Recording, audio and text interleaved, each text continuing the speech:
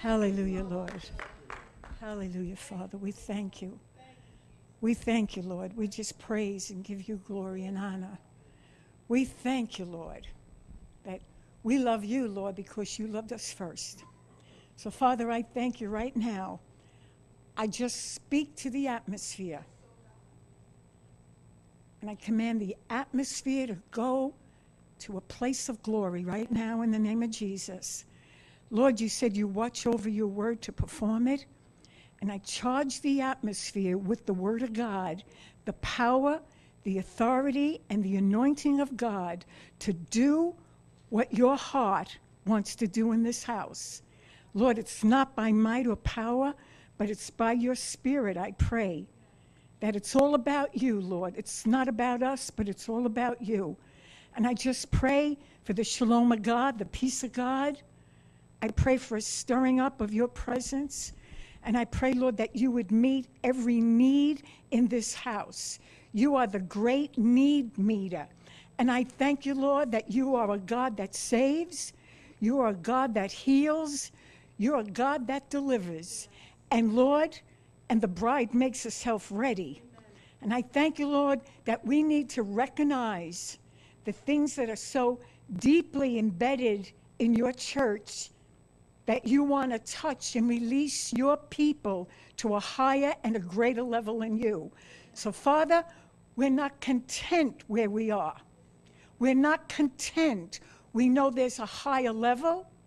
We know there's a greater power that lies within us, that we want to let you out of the box, Lord. So we thank you, Father.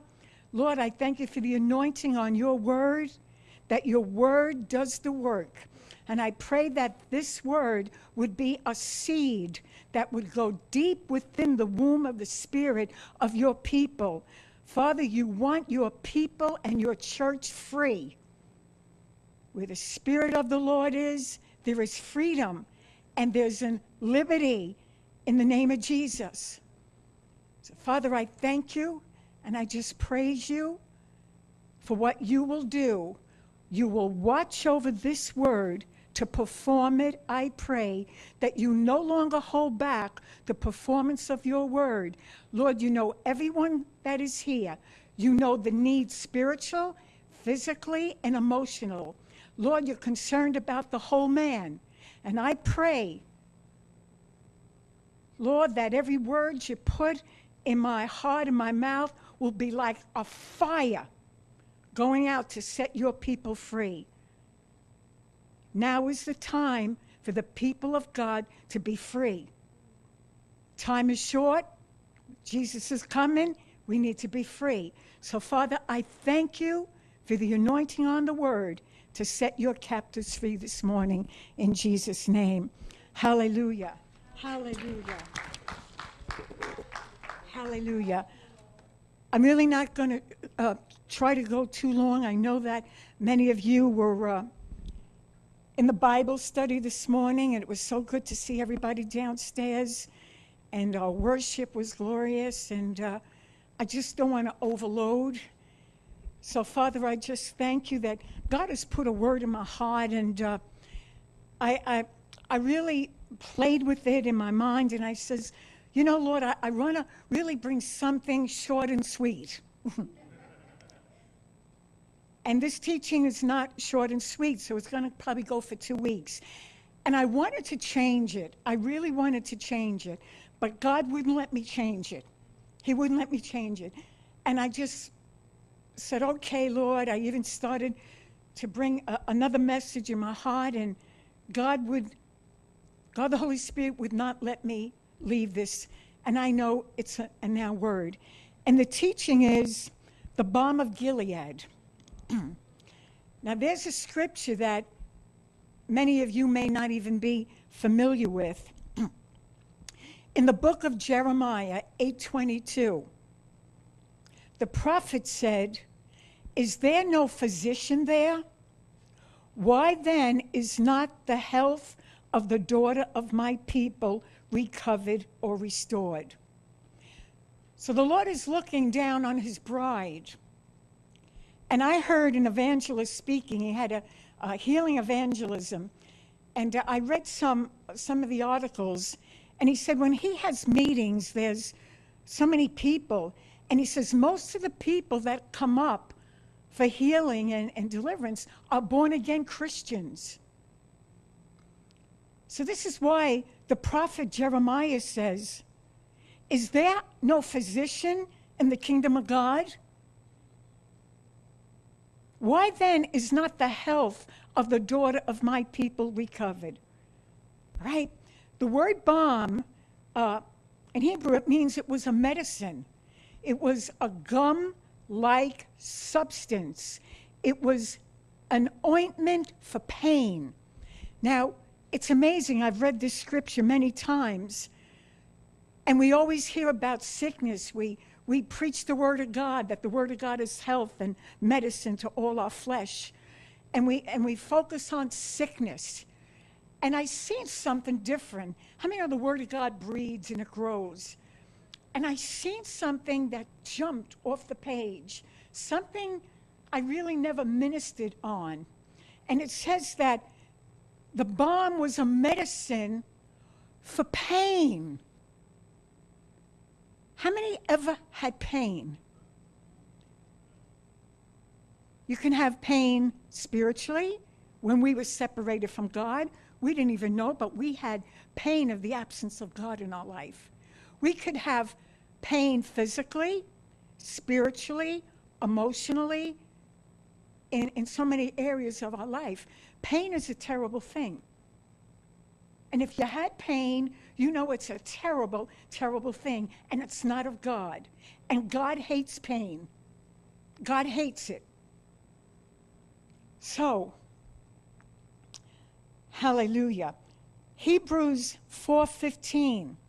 It says, for we have not a high priest which cannot be touched with the feelings or the pains of our infirmities, but was in all points tempted like as we are, yet without sin. So God, Jesus Christ, knew your pain and knows your pain, whether it's spiritual, physical, or emotional. And I think there are many people in the body of Christ that has emotional pain. I see it in the church. I speak to a lot of people, and there is pain, emotionally pain, physical pain, in a lot of areas, and God wants his church to be free. Hallelujah. The Lord felt physical pain. He felt emotional pain. He even had spiritual pain when he was on Calvary, and he said, my God, why hast thou forsaken me? He had spiritual pain of separation from the Father the first time in all eternity. That was pain. Pain of an absence of somebody in our life. How many have had an absence of somebody in your life? We all know that. And it's an emotional pain, isn't it? God wants to bring healing to that because he wants you totally free. That's the Father. Jesus is the balm of Gilead. He is the medicine. In Proverbs 4:22, we're familiar with these scriptures. He said, my words. How many know he is the Word? He is the Word made flesh and dwelt among us. So I pray that the word that I bring forth will be manifested. He is the Word made manifest. He is the Word made flesh. That word flesh means he wants to manifest himself to you today to show you the things that you need to be delivered from.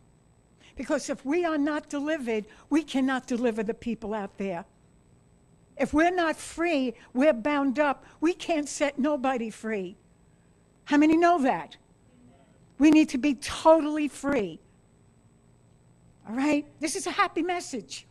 This is a happy message. Hallelujah. But sometimes we got to expose the work of the enemy before we can recognize it. All right? So, my words are life unto those that find them, and health and medicine to all their flesh and to all their pain. He is the balm of Gilead. All right. It is God's will for you to be well. How many know that? God is willing to heal you.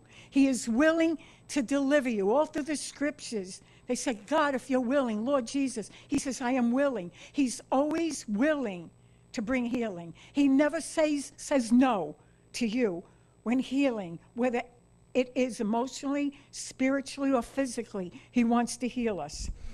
We know that the word well here, it's a Hebrew word, and it comes from the word shalom.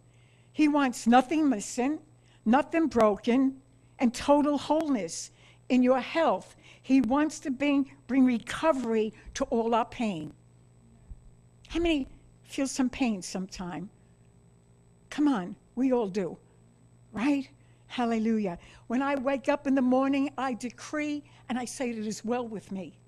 It is shalom with me. I have nothing missing, nothing broken. I am totally whole from the top of my head to the soles of my feet. That's a declaration of faith. And no matter how I feel, God is moved by my faith. Because when I speak that, I sound like the Spirit of the living God. I sound just like him. You need to decree these things over your life.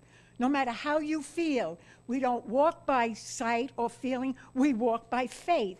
And the only thing God is pleased about is our faith. We can go to church until we blue in the face, but if we don't have faith, your coming to church profits you nothing unless you have faith. So I want to build up the level of your faith this morning. You know, and Joel 3:10 says, let the weak say I'm strong. Let the sick say I am well. It's not a denial thing. We're not denying it, but we're speaking the way God sees us, that he made the provision for you to be well, spiritually, physically, and emotionally. And I'm going to prove it through the Word of God. In 1 Thessalonians 5:23, and the very God of peace sanctify you wholly. And I pray, God, your whole spirit and soul and body be preserved. It means blameless, faultless, without spot, without pain, no wrinkle at the coming of the Lord Jesus Christ. So he wants to bring healing to you, that your whole spirit, soul, and body be total delivered. Amen. Total whole. He's coming back for a glorious church. I think about when men want to get married and they want to marry a beautiful bride. Don't you think Jesus deserves all the honor and the glory to have a glorious bride? You know, I think often, you know, and it's not put anything down. I'm just saying, a man, when they marry, they look for a beautiful wife. They don't find a wife that says to the wife, okay, I'm going to come down the aisle. You know, I'm not feeling good, and you don't want that. Either does Jesus. You know, complaining bride and limping all the way down the aisle, and I don't know if I'm going to be a good wife. I don't know if I'm going to make it to the altar. You know, it's almost like the church. Am I right? I mean, God hears what you say. He says, oh, you get out of bed, oh, I don't think I'll ever walk again. You know, I mean, that's the church. He deserves all the glory and honor.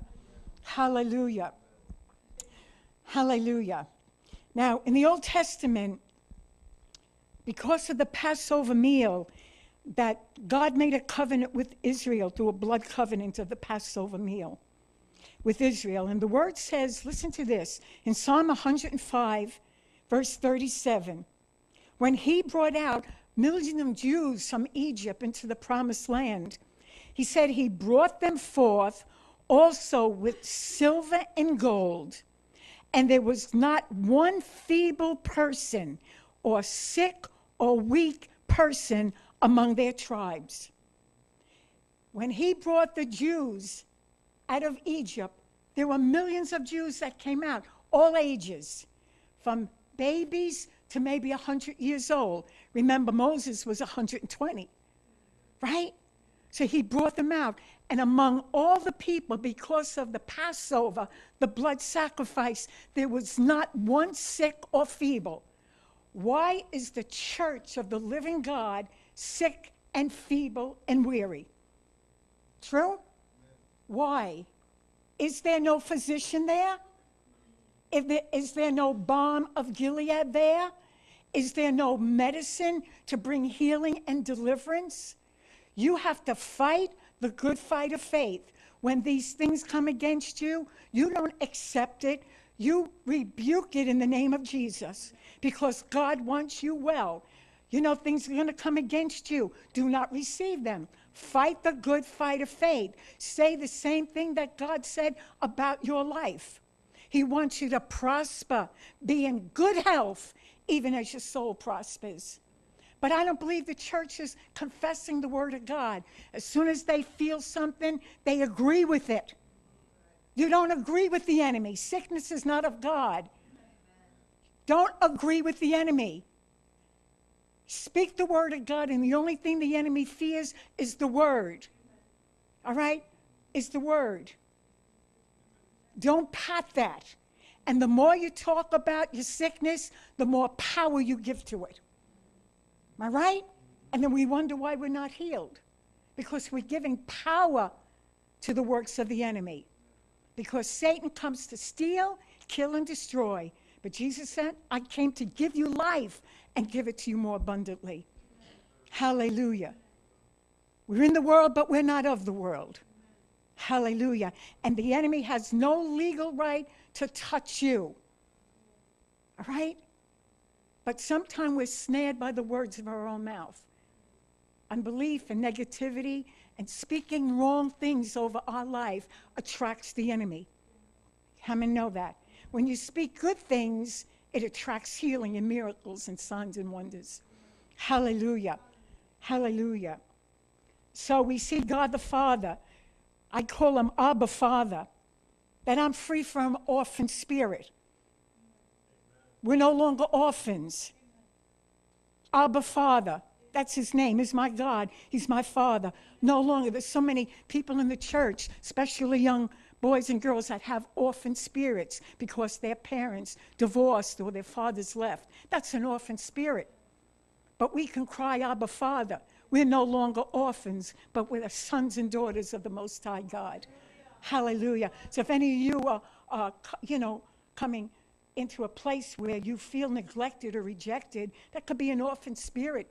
Let God deal with that. Hallelujah. Revelation 13:8. It says, the Lamb of God, slain before the foundation of the world. Hallelujah. The provision was already made. The Lamb of God, slain before the foundation of the earth. Provision was made for you before there was a problem. Before you ever had a problem. Before Adam and Eve ever had a problem. Provision was already made. The blood of God on the altar, the Lamb of God, slain before the foundation of the world. So we're not waiting on God. God's waiting on us. Are you getting it? It's already given. It's already finished. The provision is there for whatever you're believing God for. Begin to thank him for it because he said yes, because it lines up to the will of God. Whatever you're believing in your family, whatever you're believing in your life, everything that will glorify the Father, he's already provided it for you. So don't limit him. Don't limit him. We break the limitations. Hallelujah. Thank you, Lord. We're going to look at some provisions and the things that Jesus Christ has provided for us. You know, the Word of God says the promises of God are yea and amen in Christ Jesus. They are amen. It means so be it. The promises of God are yes and amen. So be it. They're already there for you. All right?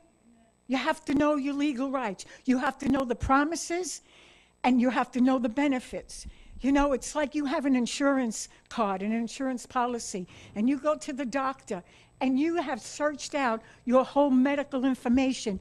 You know your legal rights, what you paid into. If you go and they tell you you're not covered for that, and you know you're covered for that, you're going to put a big stink up at that desk. Come on, you're going to fight for your rights. We don't fight for our legal rights. We need to fight and know what the benefits are. and know what the provision and know what the promises are for you to be successful in life and to be used of God. Am I right? Hallelujah. Hallelujah. Psalm 103:2, we know it. Bless the Lord, O my soul, and forget not all of his benefits. You have a coverage, and that coverage is the blood of Jesus Christ. It covers you and gives you the legal right to claim the word of God and the promises, provision, and the benefits. All his benefits, forget not. But if you don't know the benefits, you can't claim them. That's why it's so important for you to be in this word. If you don't know the word of God, you're going to be stuck. You're going to go and agree with what you hear, what you see, and what you feel, and that will deceive you to paralyze your life that you would not be able to go forward. But what does the word of God say? Listen, I am tried constantly for the word that I know. How many know the enemy tries you and puts things against you? And what has had to happen, that word of God has to rise up. Because out of the abundance of your heart, your mouth will speak. Got nothing in, nothing good comes in, nothing good's going to come out. So when the enemy comes in, I know the word of God. I know it. It's an epistle in my heart. And I don't have to run to my Bible. I know the word. You need to know the word because that is going to be your defense in these end days. And the enemy will keep you busy not to get in that word because he knows the authority of that word and the power of it to set you free and everything that you're believing God for. I cherish the word. It's my life. It's my life. It's my life. It's my hope and my future. It's my victory. Hallelujah. Hallelujah. Isaiah 53:5. He was wounded for our transgression. He was bruised for our iniquities, all our faults. And the chastisement of our peace was upon him. And with his stripes we are healed. He took every generational curse. He took all generational sins and blows. It means that he was bruised. All right? And the chastisement of our peace was upon him. He was wounded and he was bruised. Do you know when you can get a bruise, sometimes that bruise cuts deep within? You can be bruised on the outside, but sometimes the bruise goes on the inside. And the many in the church have been bruised and wounded, and it may have been in the flesh, but it has affected you spiritually, emotionally, because the bruises go deep. Even from childhood, they go deep, and we don't recognize that they're there. They're deeply rooted, and they're hid. But you know what? I know that when I have, we all have feelings, and we're not perfect yet. And, I examine my heart, and I say when something comes against me, Lord, is there a root to this? Why do I react the way I do? And I can't get the victory in it? Is there a root to it?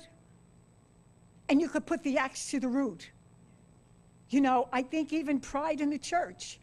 There's a root of pride sometime, even though we've been delivered from that. But sometimes that can be a stronghold, and pride causes division and strife in families and in churches. You hear? So you know what? If you recognize it, curse the root of it. Put the axe to the root. We're not rooted in sin or sickness or pride. We're rooted and grounded in truth. And I speak over myself. Sometimes it's hard to love everybody. And I says, well, I'm rooted and grounded in love. I choose that. See, life is about a choice. What is your choice? I'm rooted and grounded in love. I'm rooted and grounded in humility. I speak that over my life because I need to speak that over my life. Decree a thing, it will come to pass. You will have what you say because that's my heart. Even though I don't see the evidence all the time, that's what I want. That's what the Father wants. Examine your hearts. Examine your hearts. Hallelujah. But it says that there are spiritual forces against our lives. And there are spiritual strongholds in our life where the enemy has set camp up in our minds and our thoughts. But God said when those thoughts rise up, Second Corinthians, cast down those thoughts and every high thing that exalts itself against the will of God. We're in a battle, people. How many know you're in a battle? We're in a battle, but thank God we win, right? We win. Hallelujah. So I speak about 39 stripes. I heard years ago there were 39 major diseases in the world. How many ever heard that? And out of the 39 major diseases, all other sicknesses come out of. Now, how do we know it's 39 stripes? Well, 2 Corinthians 11:24, the Apostle Paul, he said, of the Jews, 5 times I received 40 stripes, except one. So there's 39 stripes, right? By law and under the law, when they put somebody to the whipping post, if they gave them 40 stripes, it would have killed them. Nobody can endure 40 stripes. It would have either killed the prisoner or they would have had to put them out of their misery. Under the law, 40 was not permitted. Now think about this. When Jesus was at the whipping post, the soldiers were angry. Picture him at a whipping post. I believe they were drunk. Oh yeah. They had hate. They had murder. And maybe even demon-possessed. So think about these big soldiers with these whips. And on the whips, there was glass and iron at the end of the whip. And when they hit Jesus, it pulled the skin off him. When they whipped Jesus, it pulled the skin off him. Hallelujah. So, there's Jesus at the whipping post. And there's these soldiers, drunk, angry, full of murder and hate. They wanted to kill him because they didn't know the plan of redemption. The enemy didn't know it. Could you imagine if they were so drunk, who is keeping count for those 39 stripes? Who is keeping count? If they would have gave them, Jesus, one more, it could have killed him there. And he would have never went to the cross to redeem the world. Think about that. 40 stripes would have killed him, or they would have had to put Jesus out of his misery. But God knew he was greater than the drunk. He was greater than the anger. He was greater than the demon-possessed soldiers that were hitting him out of control. They probably didn't even know what number. But God, in his mercy, because he had a plan of redemption through his son Jesus Christ. That's the reason you and I are here. So it didn't go over 39 stripes. God made sure of that. Give him praise. Hallelujah. Glory to God. Hallelujah. Thank you, Lord. Isaiah 50, verse 6. He said, I gave my back to the smitters and my cheeks to them that plucked off the hair. I hid not my face from shame and spitting. I gave my back. Nobody took his life. He gave it. He gave it freely. I gave my back. He went to the slaughter as a lamb, humble, because he had you on his mind. He had you on his mind. He had you on his mind. He had you on his mind. He had you on his mind. You were always in the heart of the Father. Before the creation of the world, you were on his mind. He knew you. He knew you. He knew you. You're important. You're valuable. You got to see yourself important. You got to see yourself valuable. You got to see yourself accepted in the beloved. Hallelujah. And some of you don't. Hallelujah. Hallelujah. He was abused. Now listen, they plucked the hair off his face. He had shame. They spit on him. You know, spitting always speaks about curses. I'll give you an example. Raised in Brooklyn among Jews and among Italians.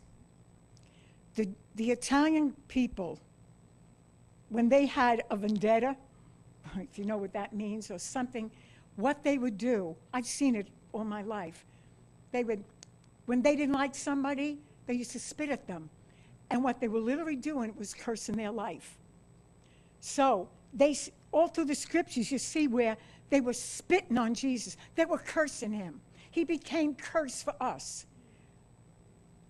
They spat on him. Hallelujah.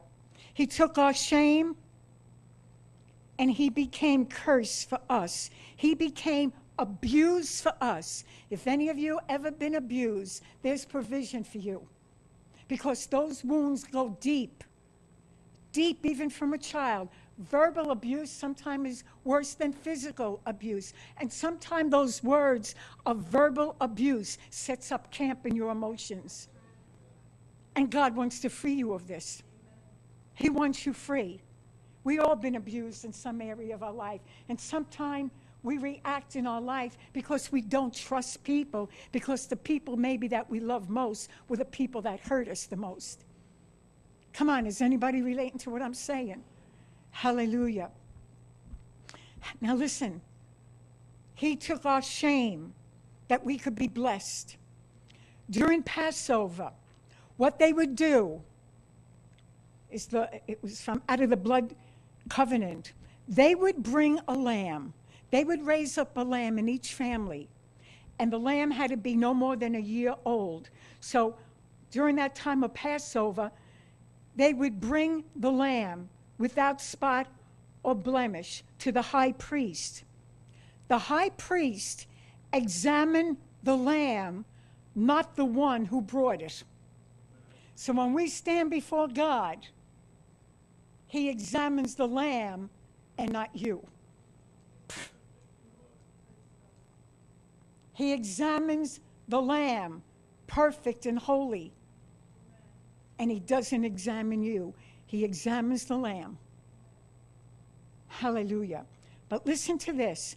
Before they would roast that young sheep, of course they would kill it, but they would remove the skin from that lamb, because under that skin they can see if there was any blemish or anything that wasn't a perfect, spotless lamb.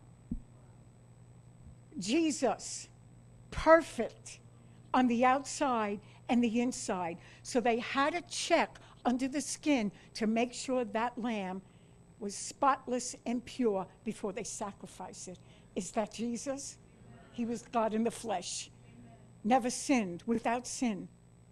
Hallelujah. Isn't that awesome? Hallelujah. Okay.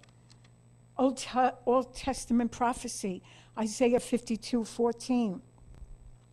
As many was astonished, they were devastated at thee. It said his visage, his countenance was so marred, so disfigured. His face was swollen. He looked like an animal. And his form, his appearance, his image in his face was distorted more than any of the sons of men. He took a beating on his face. They punched him. His face swelled up. He looked like an animal. They pulled the beard off his face, that our self-image could be restored.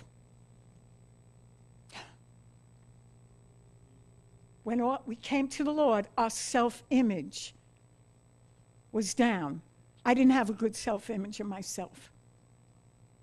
How many didn't have a self-image? He took the shame that your image could be restored. Who you are in Christ Jesus. You're made in the image and likeness of God himself.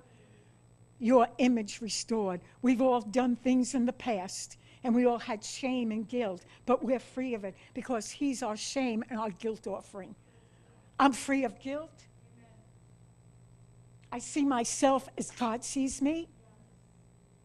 I try to stay focused on how God sees me, because sometimes I am my own worst enemy. How many know that?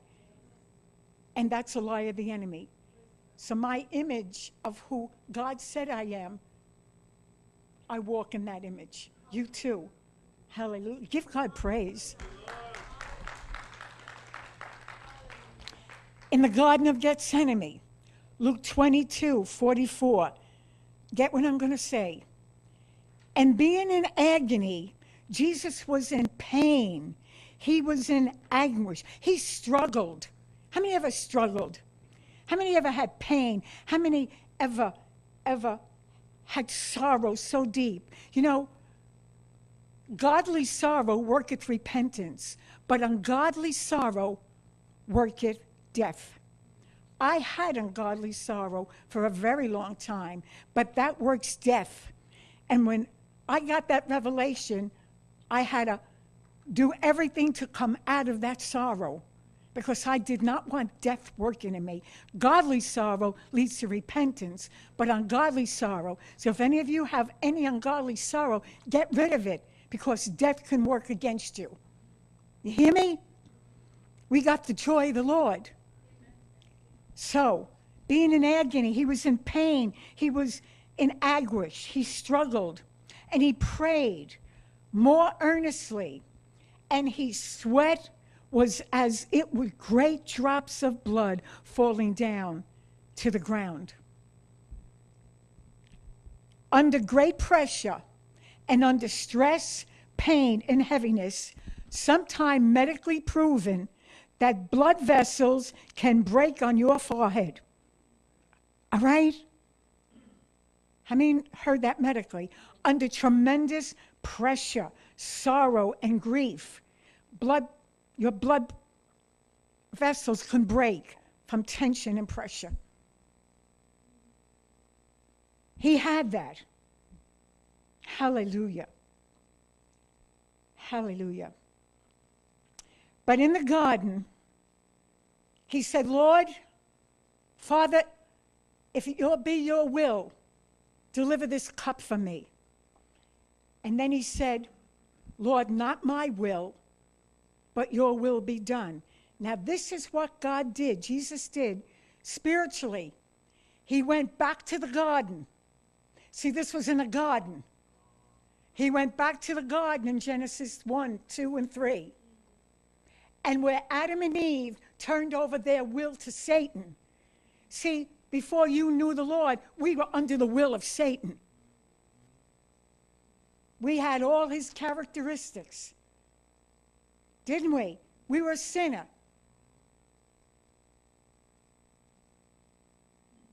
Went back to the garden, and he broke the will of the enemy off your life. Now God is in control, and God is Lord, and his will be done in your life. So Jesus had to go into the garden prophetically to go back to the garden to break the will of the enemy off your life. That you have the freedom now to let God's will be done in your life. Wow. Are you getting this? That's powerful. Hallelujah. Glory to God. He reversed the fall of Adam and Eve in the garden when they gave over their will to Satan. Our will was restored to serve the Father. Hallelujah. Bless God. That's why you're here today. It's no longer your will, it's his will being done in you. Hallelujah. His blood flowed so we can be victorious over everything. Over being overwhelmed, over stress, anxiety, sorrow, pressure, depression. Just one drop of his blood gives us the victory. Just one drop of his blood defeats the enemy. One drop of the blood, there's power in the blood, defeats the enemy. So speak the blood. When you get up in the morning, good morning, Yeshua. The blood of Jesus. The blood of Jesus cleanse me of all unrighteousness. I set my day with the blood of Jesus over me. I set my day. I do not dare to go out into this world with knowing the blood of Jesus has covered me. You hear? Because when the enemy sees the blood, he must pass over. Hallelujah. Hallelujah. Glory to God. We know without the shedding of blood, there's no forgiveness of sin. And without the shedding of blood, there's no atonement for your sickness. Being forgiven of our sins and being healed of our sickness is in the atonement. You cannot separate them. God didn't come just to save your spirit and make you suffer emotionally and physically.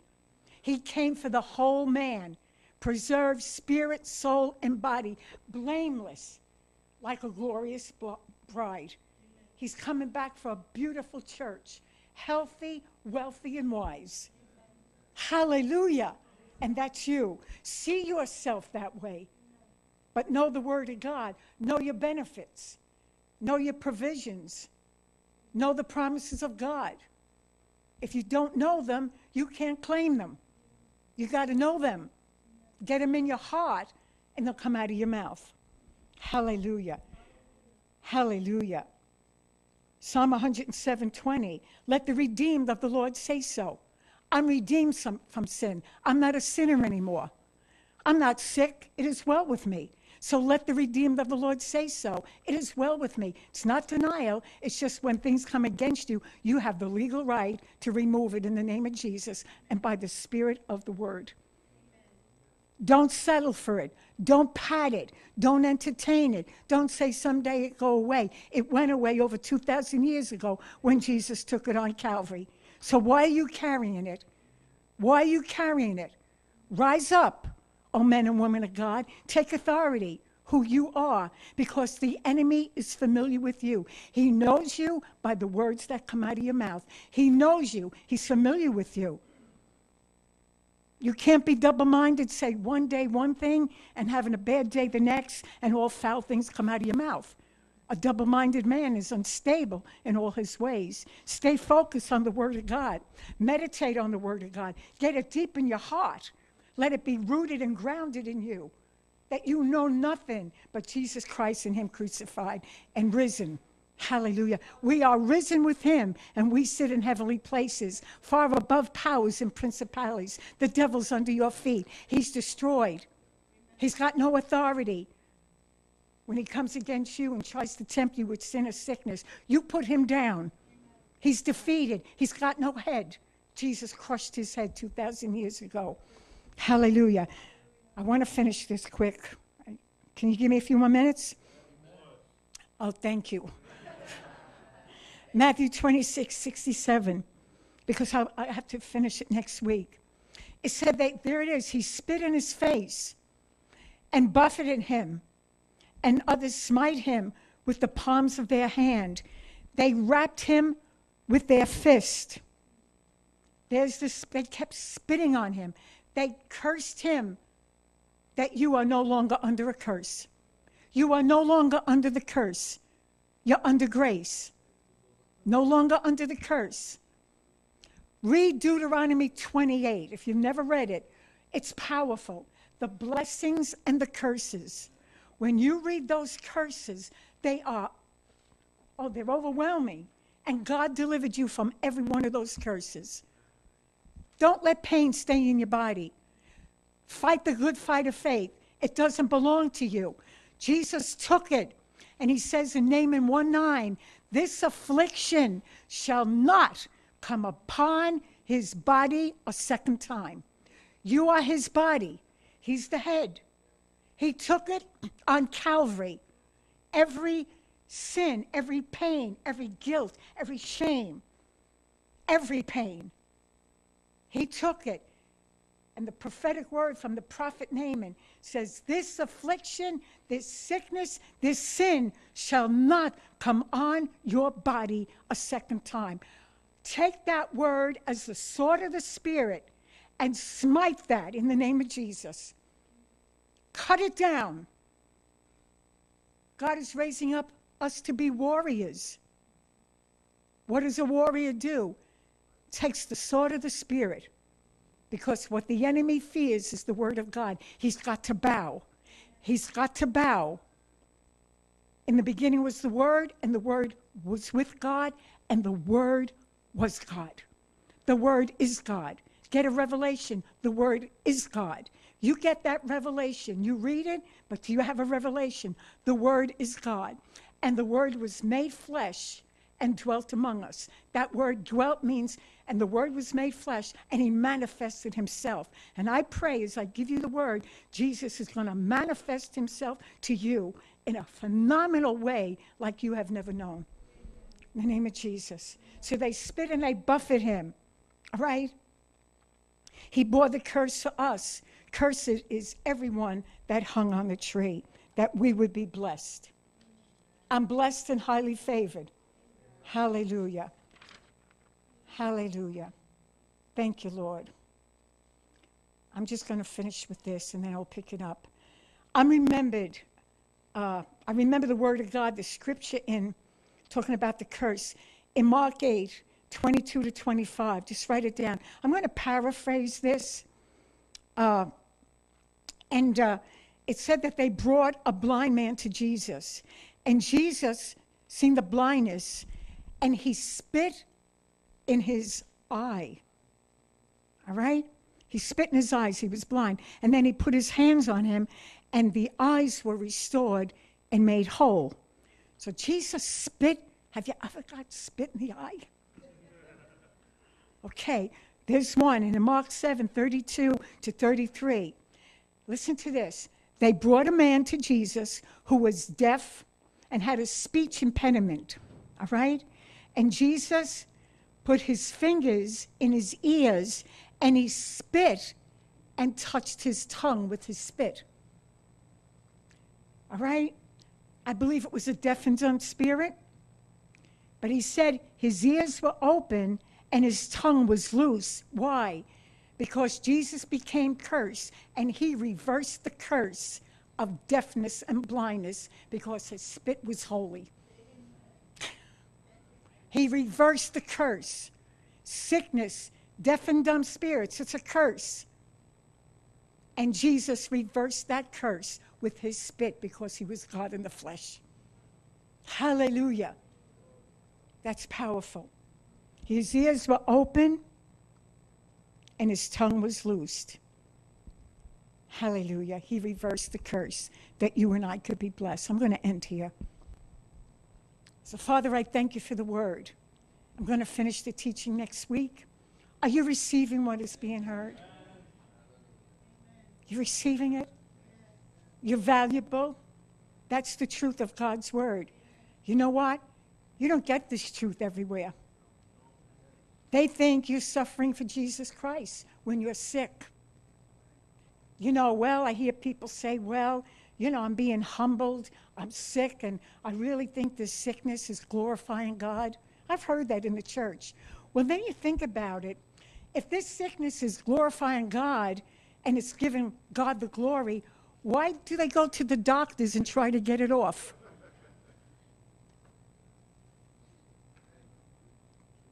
Right? Think about that. Isn't that true? No, sickness doesn't glorify God. You want to glorify God in your body, soul, and spirit. That people will say, who are these people? Young and beautiful and vibrant.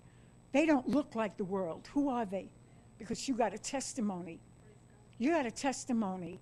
Let that testimony work by taking the word of God and fighting the good fight of faith. It's a war. The enemy knows your weakness, right? Rise up. Don't let the enemy see your weakness. Rise up with the word of God and speak the word of God. When you speak with authority, the devil hears the word, and the word is Jesus. And he hears Jesus, and he flees in terror. All right? So, Father, I thank you for revelation upon your church this morning, that we are healthy, wealthy, and wise. I thank you will go deep within the womb of their spirit, and it will bear much fruit. And I thank you for the anointing of God to set your people free. In the name of Jesus, I pray. Amen and amen. Give God praise.